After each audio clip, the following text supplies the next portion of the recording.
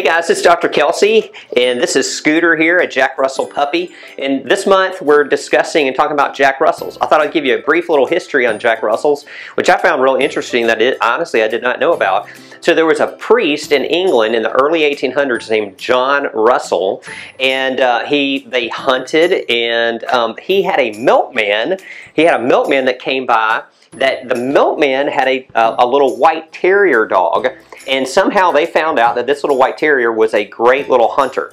And so this John Russell, the priest, he used that one as kind of the matriarch to start breeding these little white terrier dogs, and that's how the Jack Russell came into being. So early 1800s, you know, that's a relatively kind of a newer breed compared to a lot of breeds. So that's a little background story on the Jack Russell. They're a lot of fun, and we're going to talk more about them throughout the month. Hey guys, it's Dr. Kelsey. Thanks for watching that video. If you like what you see, we'd love for you to subscribe and follow us. We're always trying to put out great content on a weekly basis, so continue to subscribe and watch us.